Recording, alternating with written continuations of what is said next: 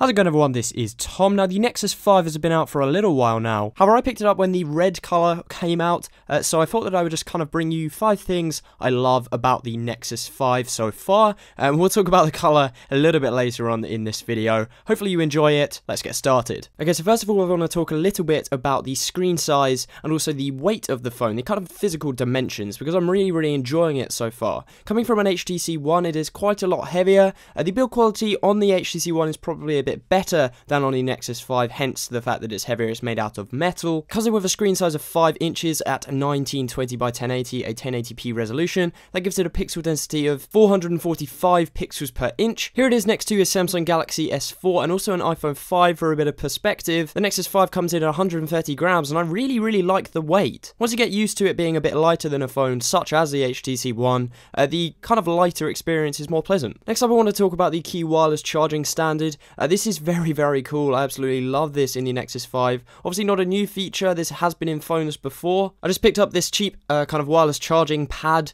off Amazon for about £20 here in the UK, about $25. I'll try and link it down below as it's quite impressed me actually. But you simply plug it in via a USB to micro USB on the back, and then whack your Nexus 5 on top of it and it starts wirelessly charging it. Very useful and a lot of fun to come from the HTC One, which doesn't have support for it. Okay, so it's probably time to address the elephant in the room, the colour of the red Nexus 5. The color options for the Nexus 5 are black, white, and this red color.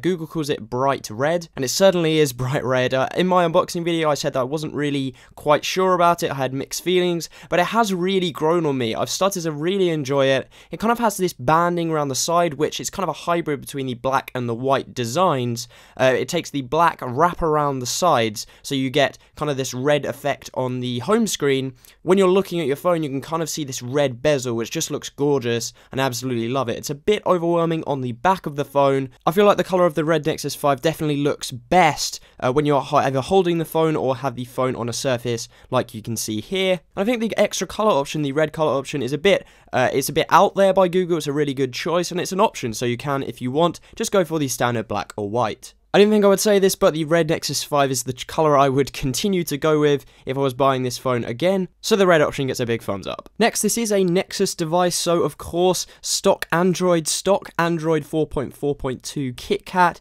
is the next kind of thing I just love about the Google LG Nexus 5. Just little things like full screen album artwork on your lock screen, or bigger things such as fluidity. I haven't really had any crashes like I have with previous versions of Android. The user interface and user experience of Android 4.4 KitKat is just fantastic.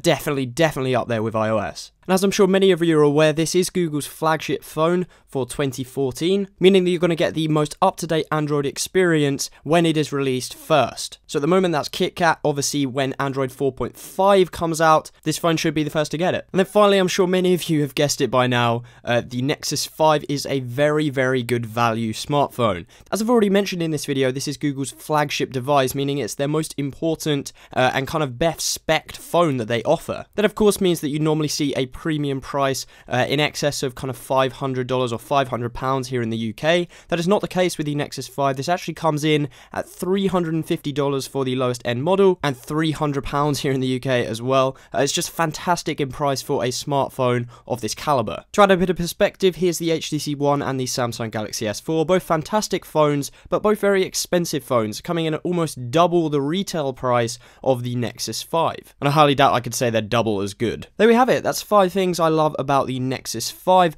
As always, I will be bringing you 5 things I also hate about it, so stay tuned for that video if you don't want to miss it, and you can subscribe if you'd like to be notified about that. If you have made it to this point in the video, I'd really appreciate it if you take the time to hit the like button, and I will catch you next time.